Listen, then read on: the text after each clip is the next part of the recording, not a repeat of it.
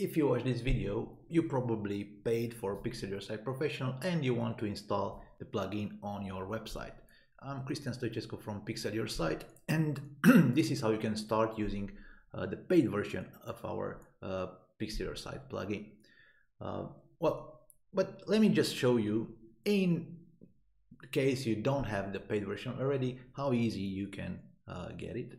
Just go to our website, PixelYourSite.com. Go right here on PixelYourSite Professional,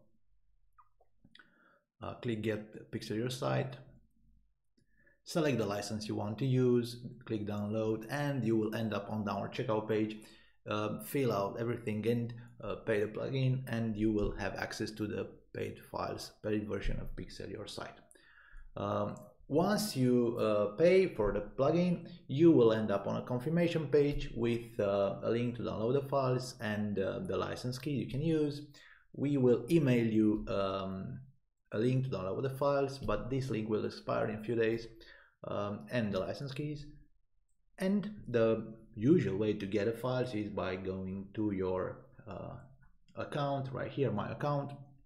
We also email you the password you can use to log into your account, and of course you need to use the email you provided on the checkout page. So the email and the password, log in, and you will end up here on this account page. From here you can have access to your files like this, PixelYourSite Professional, and your licenses. I have various licenses. You need to use the plugin specific license key when you activate it. So in my case, PixelYourSite Professional, this is the key I will use. Okay, now once you have the files, let me just download my files on your computer. Go to your website, click on plugins, add new,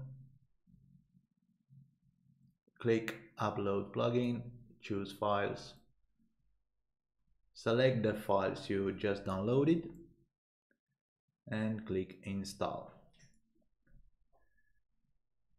The files is a zip file.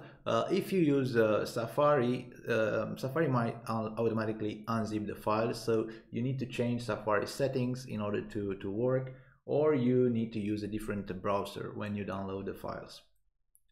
Okay, activate the plugin. There is one more thing you have to do. You have to go to your license page, go back to your account and get the license. This is the license I will use. Use your own license keys. Don't copy this one because they will not work. I will deactivate it as soon as I finish the video.